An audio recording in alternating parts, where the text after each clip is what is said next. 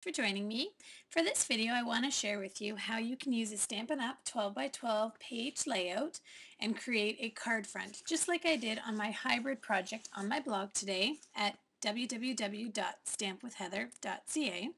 So in my digital studio, I'm going to go up to Insert, and then I'm going to say Add Other Template Pages. When I do that, I'm going to actually stick to the 12 by 12 square, even though I'm creating a card front. So I'm going to come to my drop-down menu here, and I'm going to find my On the Go. Here we go. And I'm going to say Next, and Next, Next, and Finish. And what's going to happen is it's going to import that into my card and into my project, but the elements you're going to notice are the same size as what they would be, or same proportions as they would be on a square, as if this were a page. So all I'm going to do now is I'm going to select all of my elements. I'm going to come up to Arrange. I'm going to group those.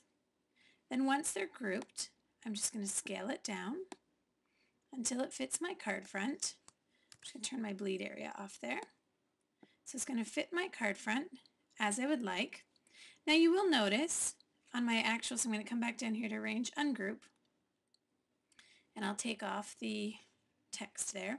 But you will notice in my card sample today that it's very similar to this. I did tweak it a little bit and I added designer paper where these pictures were, but you can see I used all of Stampin' Up's great hard work on their scrapbook page to make a really sweet birthday card for my son's birthday party he had to go to this weekend.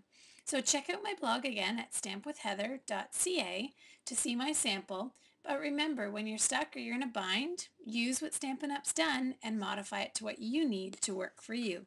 Have a great day.